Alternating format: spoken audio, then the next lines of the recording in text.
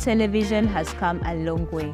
Join us as we journey through time, witnessing the remarkable evolution of this device that has become an integral part of our lives. Uganda's journey begins in the 1960s with the era of the Cathode Ray Tube television, with its bulky design, displaying black and white visuals. In 2001, Ugandans witnessed the Casio 970D LCD color television. It was very portable, weighing just under 800 grams.